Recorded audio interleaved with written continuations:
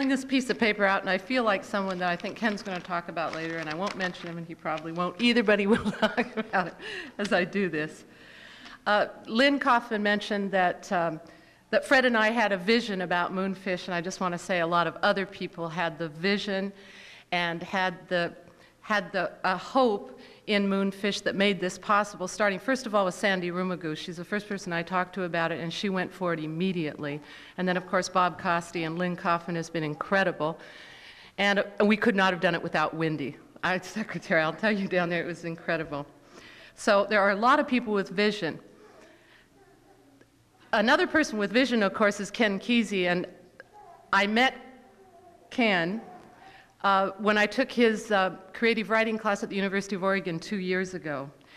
And what he wanted to do at that time was to write a group novel. And he convinced the university it was a good idea. A lot of other people didn't think it was. I think it's been a tremendous experience and a tremendous experiment, and it worked. The novel was sold to Viking and will come out in January. And since then, because of what I learned from Ken, I've taught group screenplay writing at the community college in Newport, and it's worked wonderfully. And there are a lot of people that think group writing is the wave of the future, and I think that's part of Ken's vision, and I'm very glad to have been a part of that.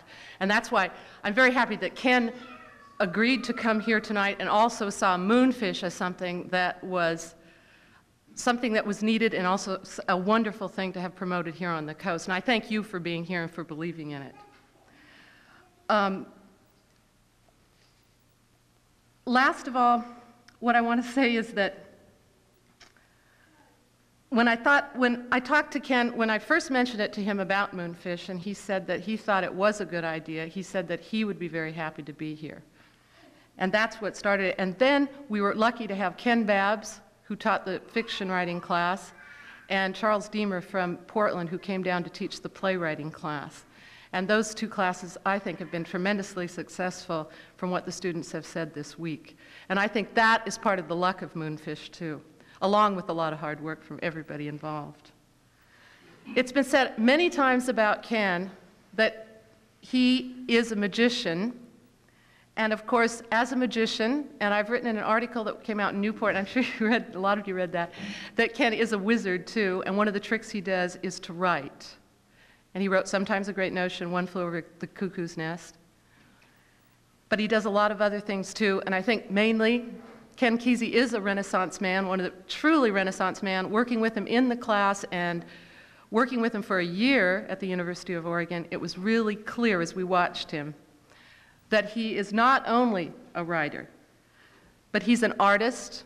We watched him make the cover for we watched and helped make the cover for our novel. He's a musician, a wonderful musician. He's also works on the farm. He has peacocks and he has cows and he has hay that he gets in. He does lots of things, and I could go on and on and on with the type of person he is, but I'm not going to do it.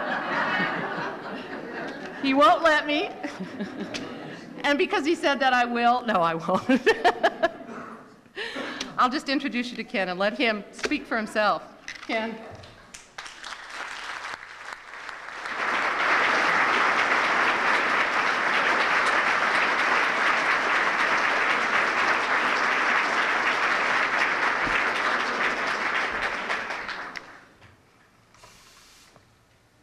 Yeah, I think Moonfish is a real good idea. I think that it's kind of been percolating here in this peculiar little area for many, many years. Anybody who's followed the progress of Beulah's knows that this town has a sense of drama.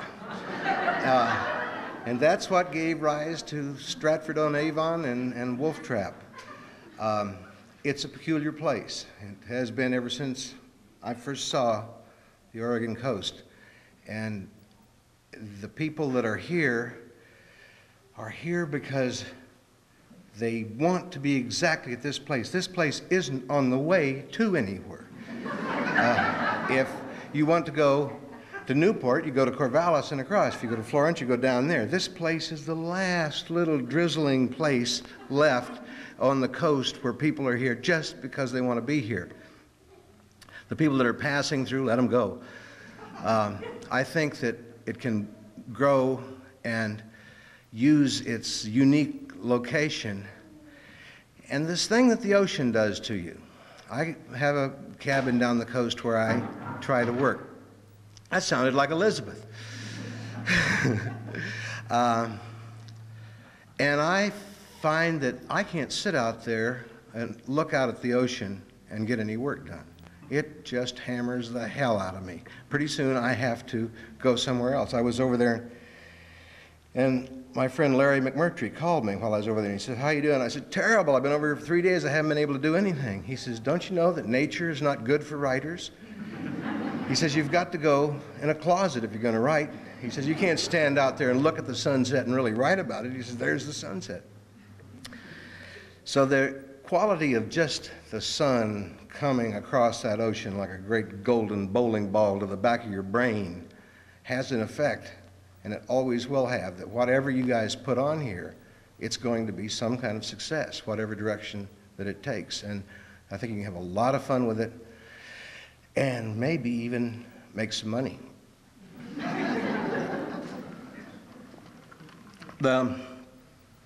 What I want to talk about tonight has to do with who I want to speak to.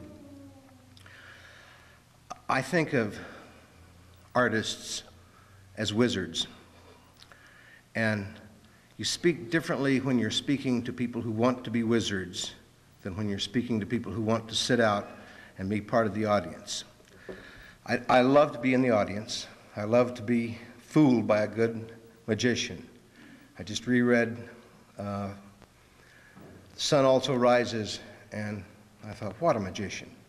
The way he pulls off those tricks so simply, and you don't know he's pocketing the thing when he does it, and it shows up over here. He's good. I love to be on stage doing it. I hate the other part, the backstage part, that other thing that happens over there that is sort of in the limbo between the two. Let me be up here or out there. Never mind this other stuff. And I want to speak to the people out there that are wanting to be up here. I want to talk to the people that want to be writers and artists and wizards and musicians. I didn't know I was a great musician, Lynn. That's nice to say. Because you speak to these people differently and you reveal some tricks. And you talk about tricks and how these tricks are accomplished and try to let the people know how to do those things. Because there's plenty of room up here. There really is.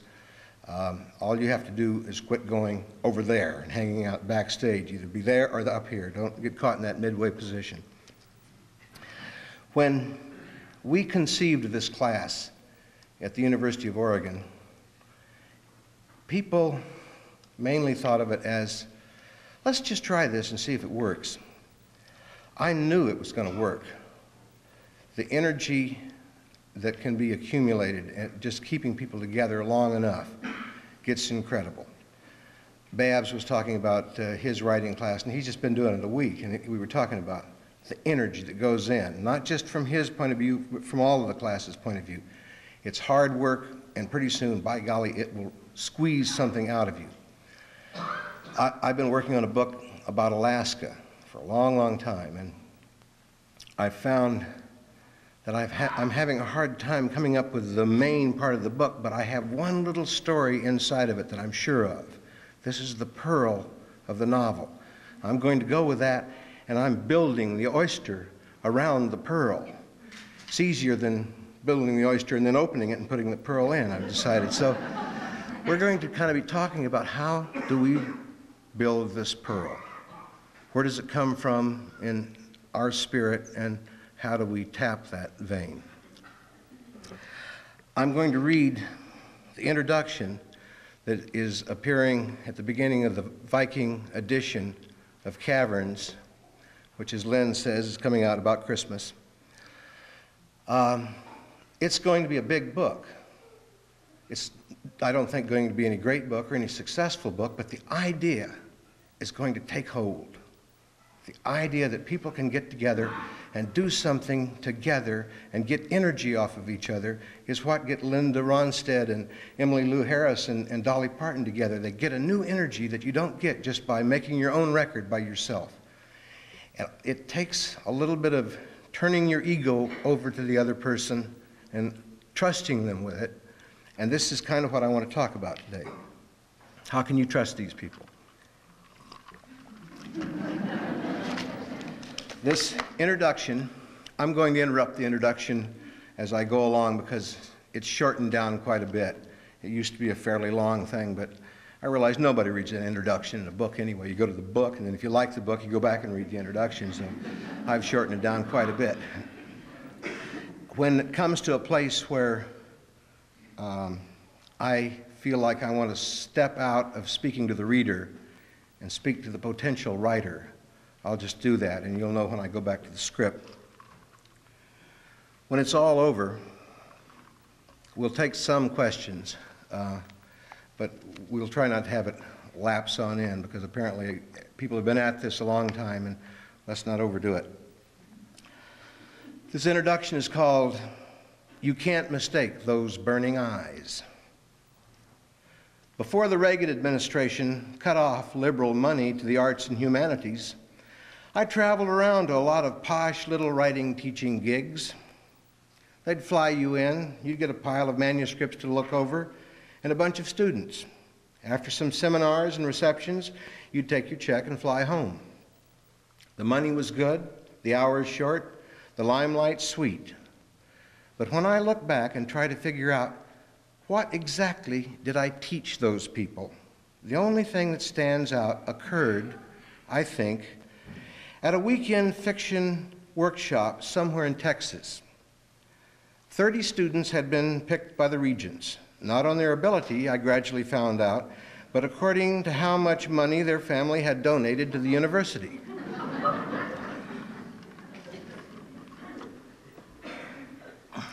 One of this chosen 30 students was a nervous old lady, blue-haired, about 75, donated a lot of money to the history wing of the library, one of the regents confided before he introduced her.